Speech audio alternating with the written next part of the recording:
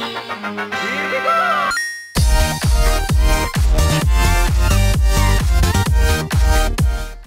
what's up guys, this is King Scourge, and in this video I'll be talking about one of my favorite survival games of all time, State of Decay, and I'll be explaining its possible future and what I want from the sequel. Now, State of Decay has been out for quite a while, ever since its initial release on June 5th, 2013. It later became available for Xbox One not too long ago in 2015. Although there hasn't been much talk about the sequel by Undead Labs and Microsoft Studios, there was some talk with the CEO of Undead Labs during IGN News, and some rumors by others. Rumors say, quote unquote, that Undead Labs had ideas for making a zombie survival MMO and gave us State of Decay as a testing grounds. This means that they had the ideas for the MMO even before they made State of Decay and made the game instead to see if the MMO was possible. And what the CEO of Undead Labs believes that adding co-op to State of Decay would just be difficult and too time consuming. He said it is possible to put co-op play into State of Decay, but quote unquote wants it to feel like it's in the heart of the experience and not something that's grafted in. Now I somewhat understand what he means by that, because when you look at games like Dead Rising, Resident Evil, with Dead Rising,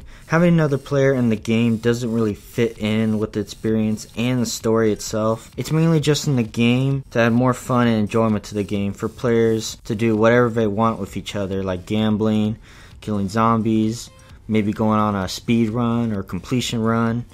And then with games like Resident Evil, co-op makes not only the ability to play with your friends, but also better horror and story experience to the game itself. Because of course we all played Resident Evil before. But this doesn't mean we won't have multiplayer for the future of State of Decay, because what the last paragraph of the news from the CEO says, that State of Decay, it's just a single player game, but it's very much a proving ground for the experience that we would like to carry forward as we look at the future of State of Decay. But one thing I can tell you is that the future very much has multiplayer at its heart.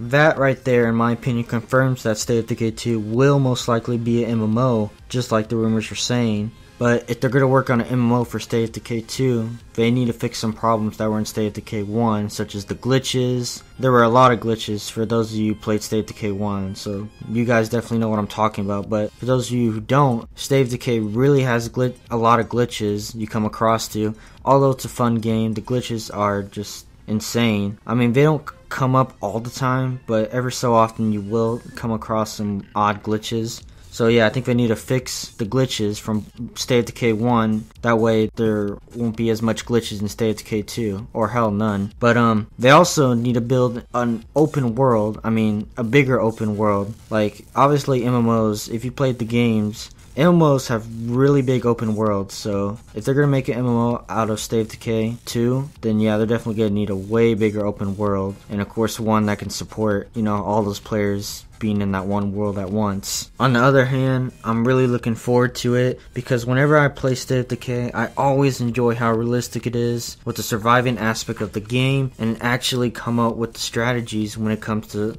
gathering supplies, looking for supplies in the right areas, and creating your own base. In my eyes, it's like a mix of Walking Dead with some GTA in it. Definitely a mix of some GTA every time I ride around in my car in the open world. Alright, well that about does it for this video, and if you want to check out the article from IGN News and the rumor talk, which is where I got my information from, you can check that out on the links below the video, and leave a like and subscribe.